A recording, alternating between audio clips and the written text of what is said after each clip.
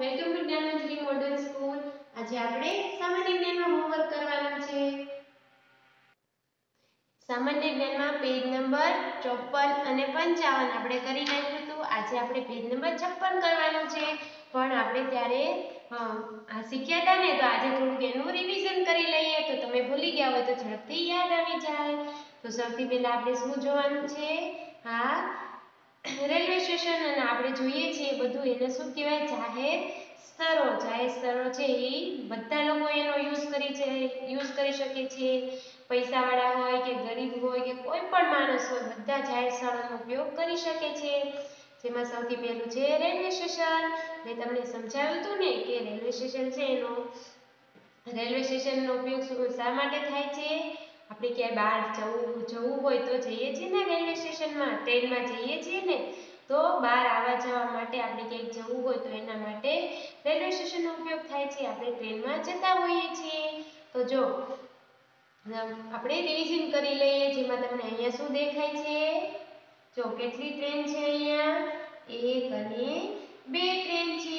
પછી જો અહીંયા નાના નાના બધા તમને દેખાય છે ચિત્રો, એ બધા ટ્રેનની અંદર બેઠા છે. પછી અહીંયા છે એ શું છે? જે ડ્રાઈવર છે જે ગાડી ઉપડે છે એટલા માટે એના હાથમાં છે આ છે એ લીલા કલરની ધજા છે. જ્યારે ગાડી ચાલે ને ત્યારે આવી રીતનું કરવામાં આવે છે. પછી અહીંયા શું છે? ટિકિટ બુક થાય છે. જો બધા અહીંયા લોકો લાઈનમાં ઊભા છે અને ટિકિટ બુક કરે છે. એના પછી જો આ શું છે? ઘડિયાળ છે. તમે રેલવે સ્ટેશને જાઓ ત્યારે તમને ઘડિયાળ તમે જોવો છો ને, તો ઈ છે. એના પછી જો અહીંયા શું છે? અહીંયા એક નાની દુકાન છે જેમાં ઘણા બધા પુસ્તકો પડ્યા છે. અને આ ભાઈ છે શું વેચે છે? પુસ્તકો વેચે છે. અને એક છોકરો છે એ પુસ્તકો ખરીદે પણ છે. અને અહીંયા શું છે? આ કુલી છે. જે મેં તમને પહેલા પણ કીધું હતું ને, એ શું કરે છે? રેલવે સ્ટેશને જે કાંઈ પણ મુસાફરો આવે એનો સામાન લઈ જાય છે. અને એને જે કામ કરે છે એને એમાં પૈસા મળતા હોય છે. જો આવી રીતે આપણે બધું રેલવે સ્ટેશન વિશે જોયું હતું ને. પછી પોસ્ટ ઓફિસ છે તો એનું કામ શું હોય છે? આપણે જે બધી ટપાલ હોય, પત્ર હોય એ આપણે જ્યાં મોકલાવવું હોય ત્યાં મોકલાવી શકીએ છીએ. એના પછી આપણે કયું બીજું જાહેર સ્થળ જોયું હતું? Bus station. બસ સ્ટેશનમાં શું હોય? બસ હોય. અને આપણે ક્યાંય પણ જવું હોય તો બસ સ્ટેશને જઈએ છીએ ને, ત્યાં પણ આપણે ટિકિટ લેવી પડે છે અને પછી જતા હોઈએ છીએ. એના પછી આપણે શું જોયું હતું? શાળા જોઈ હતી. શું જોયું હતું? શાળા. જેમાં કોણ હોય છે? ટીચર હોય છે, પ્રિન્સિપલ હોય છે, પટ્ટાવાળા હોય છે, નાના નાના તમારી જેવા વિદ્યાર્થીઓ હોય છે. જો એ બધું આપણે જોયું હતું ને. તો આ જેટલા railway station, post office, bus stand અને શાળા, એની વિશેની તો આપણે જાણકારી મેળવી લીધી હતી. હવે આજે આપણે શાની જાણકારી મેળવવાની છે? દવાખાનું અને ફાયર સ્ટેશન. તો આજે આપણે એ જોઈએ. જો આપણે દવાખાના વિશે જાણકારી મેળવવાની હતી તો જો મારી પાસે બધી વસ્તુઓ પણ છે. તો ચાલો આપણે એક એક બધી વસ્તુઓ જોઈએ. જો આ શું? આનો ઉપયોગ કોણ કરે છે? ડોક્ટર કરતા હોય છે ને. જો આ બે છે ને આવી રીતે કાનમાં નાખતા હોય છે. અને આ છે એ આપણા છાતીએ રાખીને તપાસતા હોય છે આપણા દિલના ધબકારા. તો આને શું કહેવાય? સ્ટેથોસ્કોપ કહેવાય છે. એના પછી જો આ શું છે? ઇન્જેક્શન. બહુ બીક લાગે છે ને તમને બધાને ઇન્જેક્શનની. તો આ શું છે? ઇન્જેક્શન. પછી આ શું છે? બેરોમીટર. થર્મોમીટર. આને શું કહેવાય છે? થર્મોમીટર. આનો ઉપયોગ શું થતો હોય છે? તમને બહુ તાવ આવ્યો હોય ત્યારે ડોક્ટર આ મોઢામાં મૂકીને જોઈ છે ને કે કેટલો તાવ આવ્યો છે, આપણે કેટલા ડિગ્રી તાપમાને તાવ આવ્યો છે એ આમાં બતાવતા હોય છે. તો એ પણ આપણે આજે જોયું. એના પછી જો તમને ક્યાંય વાગ્યું હોય, ફ્રેક્ચર કેમ થયું હોય, તો ડોક્ટર છે એ જો આવી રીતે અને આમ કરીને તપાસ કરતા હોય છે. તો એનો પણ ઉપયોગ થતો હોય છે. સાથે સાથે જો આ બધા જે સાધનો છે ને, એ બધા ઓપરેશન માટેનો ઉપયોગ થતો હોય છે. અને આ બધા છે એ સિરપ છે. આ લોહીના બાટલો છે. પછી આનું છે ડેટોલ. આપણને ક્યાંય વાગ્યું હોય તો આપણે ડેટોલ લગાવીને સાફ કરીએ છીએ ને, અને આ બધી છે ટ્રે છે, જેની અંદર જો આવી રીતે બધી વસ્તુઓ હોય ને એ બધી રાખવામાં આવતી હોય છે. જો આવી રીતે બધી ટ્રેમાં આવી રીતે વસ્તુઓ રાખવાની હોય છે. પછી એમાં રૂ અને એવું બધું રાખવાનું હોય છે. તો આપણે આ બધી વસ્તુઓ જોઈ આનો ઉપયોગ કોણ કરે છે? ડોક્ટર કરતા હોય છે. જો આ ચિત્ર છે, શાનું ચિત્ર છે? દવાખાનાનું ચિત્ર છે. તો સૌથી પહેલા આ ચિત્રમાં આપણે શું શું દેખાય છે એ આપણે જોઈએ. જો આ શાનું બિલ્ડિંગ છે? દવાખાનાનું. પછી અહીંયા દેખાય શું છે? એમ્બ્યુલન્સ છે. જો એની પર લાલ લાઈટ પણ છે. પછી જો એક અહીંયા બીમાર માણસ છે, એને આની પર લઈ જાય છે, આ જે ત્યાં કામ કરતા હોય.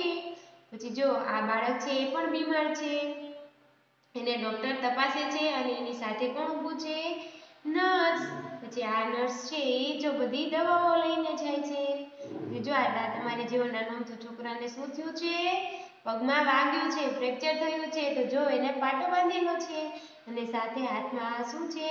એને ચાલવા માટેની હોડી છે અને એના મમ્મી એને લઈને જાય છે. તો આવી રીતે તમારે આ ચિત્રમાં જે કંઈ પણ દેખાય છે એ બોલવાનું છે. એના પછી બીજું ચિત્ર કયું છે? ફાયર સ્ટેશનનું છે, જે આપણે આગ બંબો કહીએ છીએ ને એનું. તો જ્યાં આગ લાગી હોય ત્યાં એને ઓલવવા માટે આગ બંબાનો ઉપયોગ થતો હોય છે. તો જો સૌથી પહેલા આ શું છે? બહુ મોટી બિલ્ડિંગ છે, એની અંદર આગ લાગી છે. તો આગ ઓલવવા માટે કોણ આવશે? ફાયરમેન આવશે, જે આપણે શીખ્યા ને ફાયરમેન. તો જો આવી મોટી ટાંકીવાળી મોટું ટ્રક હોય છે, એમાં પાણીની મોટી ટાંકી હોય છે, એનાથી આગ ઓલવાતી હોય છે. તો જો કેટલા કેટલા અહીંયા આગ બંબા છે? 1 2 3 4 છે અને આ પણ છે 5. પછી આ બધા કોણ છે? ફાયરમેન છે, જે પાણી નાખીને આગ ઓલવતા હોય છે. તો આ બધું છે એ ફાયર સ્ટેશનમાં તમને જોવા મળતું હોય છે. ફાયર સ્ટેશનમાં શું શું હોય છે? જો ફાયર સ્ટેશનમાં આવી રીતે મોટા ફાયરના બંબા હોય છે, જેમાં પાણી અને આગ ઓલવાય એવા વાયુઓ ભરેલા હોય છે. પછી જો આટલા ઊંચે સુધી પહોંચવા માટે શું હોય છે? લાંબી સીડી હોય છે, એના ઉપર ચડીને જે આ ફાયરમેન હોય એ આગ ઓલવતા હોય છે. એના પછી ફાયર સ્ટેશનમાં માણસો કેવી રીતે કામ કરે છે? માણસો જે એ જો એને પણ આગ ન લાગે એવા તો પહેલા એ લોકોએ કપડાં પહેર્યા હોય છે અને પછી હાથમાં પાઇપ લઈ અને આવી રીતે આગ ઓલવતા હોય છે. એટલે ફાયર સ્ટેશનમાં આપણને ક્યારે ઉપયોગી થાય છે? ફાયર સ્ટેશન છે એ આપણને કોઈ પણ જગ્યાએ જો આવી રીતે બિલ્ડિંગમાં કે આપણા ઘર પાસે ક્યાંય પણ આગ લાગી હોય તો એને ઓલવવા માટે ઉપયોગ થાય છે.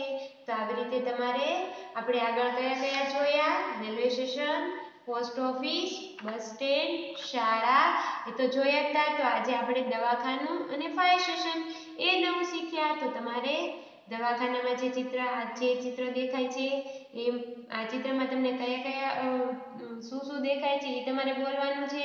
સાથે સાથે આપણે દવાખાનાનો શેમાં ઉપયોગ કરીએ છીએ એ પણ જોવાનું છે. અને ફાયર સ્ટેશનનો ક્યારે ઉપયોગ કરીએ છીએ અને આ ચિત્રમાં તમને શું દેખાય છે એ બધું તમારે બોલવાનું છે.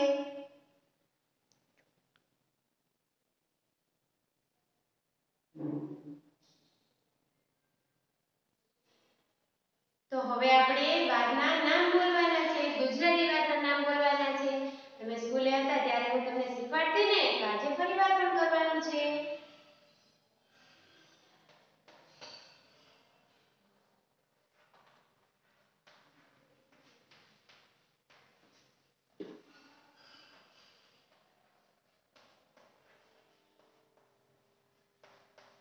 ગુજરાતી વારના નામ આપણે ક્યાંથી બોલતા હતા? બોલો તો બધા, ક્યાંથી શરૂ થાય? સોમવારથી. તો સોમવાર. પછી કયો વાર આવશે? કોને કોને આવડતું હતું યાદ કરો તો બધા. સાથે 7 દિવસના નામ. પછી આવશે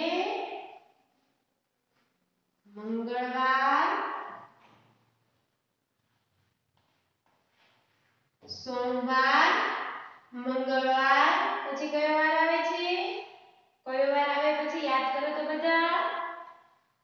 પછી આવે બુધવાર. કયો વાર આવે? બુધવાર. સોમવાર, મંગળવાર, બુધવાર. એના પછી કયો વાર આવશે? ગુરુવાર. તો હવે ગુરુવાર પછી કયો વાર આવે? યાદ કરો તો બધા. એના પછી આવશે શુક્રવાર. કયો વાર? શુક્રવાર. એના પછી શનિવાર. શનિવાર તમને બધાને બહુ ગમતો ને? એમાં વહેલા રજા પડી જતી સ્કૂલમાં એટલે. અને હવે કયા દિવસે રજા હોય તે તમને બધાને બહુ ગમે ને? કયો વાર? રવિવાર. તો તમારે જો આવી રીતે બધા નામ વારના સાથે સાત દિવસના બોલવાના છે કે સોમવાર, મંગળવાર, બુધવાર, ગુરુવાર, શુક્રવાર, શનિવાર અને રવિવાર. જે મેં તમને મૌખિક પ્રશ્નોનું મેં તમને કાગળ આપ્યું છે ને, તો એમાં પણ આ વારના નામ છે તમારે બોલવાના છે. હવે એના પછી આપણે શું બોલીશું? એકવાર આ સાત વારના નામ છે જોઈ લો.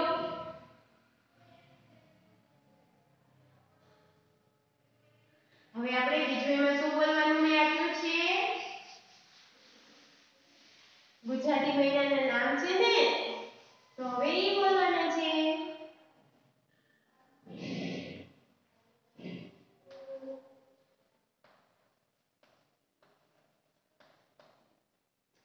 ગુજરાતી મહિનાના નામ.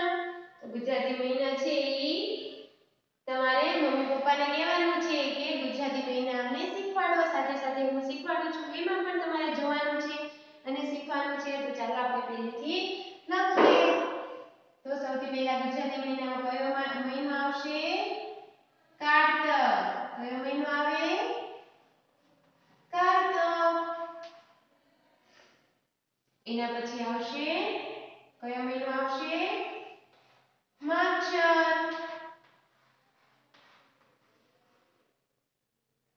એના પછી આવશે કારતક, માગશર, પછી આવશે પોષ. અત્યારે કયો મહિનો હાલે છે? પોષ મહિનો હાલે છે, જે ગુજરાતી મહિનાનો. એના પછી આવશે મહા. આ મહિનામાં તમારે પરીક્ષાઓ આવતી હોય છે, મહા મહિનામાં. એના પછી આવશે ફાગણ. કયો મહિનો છે આ? ફાગણ. આ મહિનામાં હોળી, ધૂળેટી ને એવું બધું આવતું હોય છે. પછી કયો મહિનો આવશે? ચૈત્ર મહિનો. કયો મહિનો? ચૈત્ર મહિનો. આ મહિનામાં આપણે વેકેશન પડી જાય છે સ્કૂલમાં.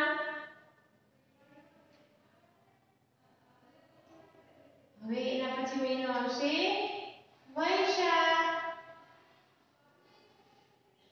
કયો મહિનો આવશે? વૈશાખ. એના પછી આવશે જેઠ મહિનો. કયો મહિનો? જેઠ. કારતક, માગશર, પોષ, મહા, ફાગણ, ચૈત્ર, વૈશાખ, જેઠ. અને જે આ ફાગણ, ચૈત્ર, વૈશાખ ને જેઠ આ જે 4 મહિના છે એ ઉનાળાની ઋતુમાં આવે છે. કઈ ઋતુમાં આવે છે? ઉનાળાની ઋતુમાં. હવે કયો મહિનો આવે છે? વૈશાખ, જેઠ, પછી અષાઢ મહિનો. કયો મહિનો? અષાઢ. અષાઢ મહિનાથી ચોમાસું શરૂ થઈ જાય છે, જેમાં વરસાદ આવે છે ને. અષાઢ, પછી શ્રાવણ. કયો મહિનો આવે છે? શ્રાવણ મહિનો. જ્યારે રક્ષાબંધન ને બધું આવે છે ને, કેટલા બધા તહેવાર આવતા હોય છે. અષાઢ, શ્રાવણ, પછી ભાદરવો મહિનો આવે. અને છેલ્લો મહિનો કયો છે? આસો મહિનો. જ્યારે દિવાળી અને નવરાત્રી આવતી હોય છે. કયો મહિનો? આસો મહિનો. તો ચાલો આપણે પહેલેથી ગુજરાતી મહિનાના નામ બોલીએ. કારતક, માગશર, પોષ,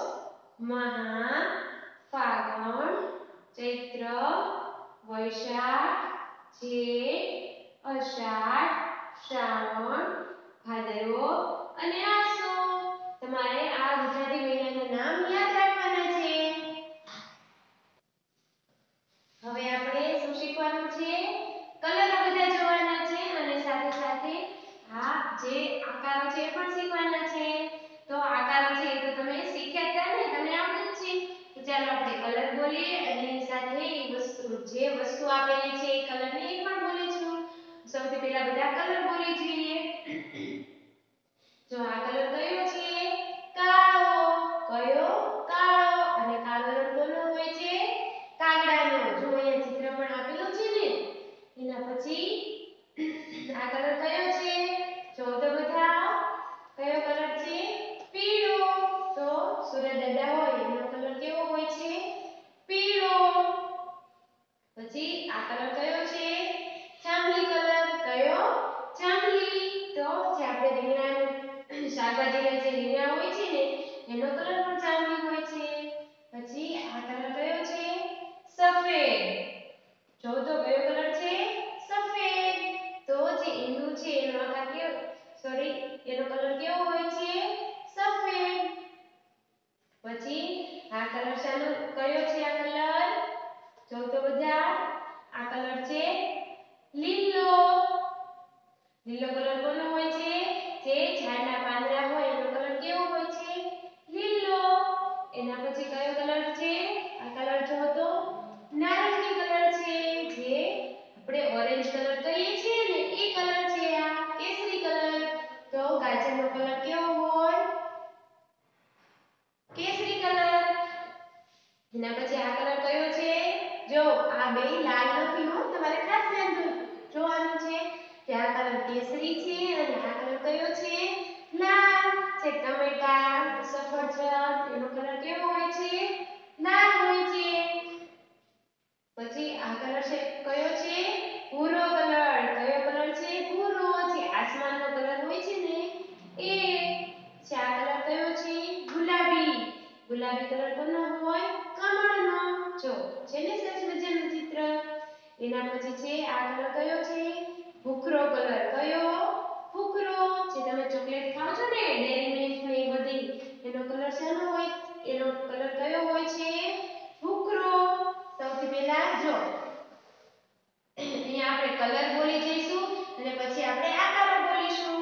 આ કલર કયો છે? જો તો આ કલર જેવો લાગે છે ને તો આ કલરને મેં કયો કીધો તો? ઓરેન્જ. તો આ કલર કયો છે? ઓરેન્જ. પછી આ કલર છે જાંબલી. જો અહીંયા જોયો તો ને તો જાંબલી. જે આ કલર કયો છે? આની સાથે મળે છે ને તો કયો છે? ભૂરો. જે આ કલર કયો છે? લીલો કલર છે. જે આપણે અહીંયા જોયો તો ને લીલો કલર. જે આ કલર કયો છે? જો અહીંયા સફરજનનો કલર છે ઈ લાલ કલર છે. ને આ કલર કયો છે? કાળો. જે આપણે અહીંયા જોયો તો ને તો આ બધા કલર છે. અને પછી હવે આપણે આ આકારો જોવાના છે. જે આખો આ ગોળ છે એટલે શું કહેવાય? વર્તુળ. ગોળ કહીએ છીએ આપણે. અને આ શું છે? ત્રિકોણ. પછી આ ચોરસ. ચોરસને 4 ખૂણા હોય છે. પછી આ છે લંબચોરસ. કેવું છે? લંબચોરસ. જે ચોરસ હોય એની કરતાં થોડું વધારે મોટું હોય. પછી આ છે અર્ધવર્તુળ. જો આ આખું વર્તુળ હતું એનું અડધું એટલે અર્ધવર્તુળ. અને આ શું છે? લંબગોળ છે. આ ગોળ છે એની કરતાં થોડું લાંબુ હોય છે એટલે એને લંબગોળ કહેવાય છે. તો તમારે આવી રીતે કલરના નામ બોલવાના છે, સાથે સાથે આકારોના નામ બોલવાના છે. પછી બીજું આજે શું નવું શીખ્યા? ગુજરાતી વારના નામ, ગુજરાતી મહિનાના નામ અને સાથે સાથે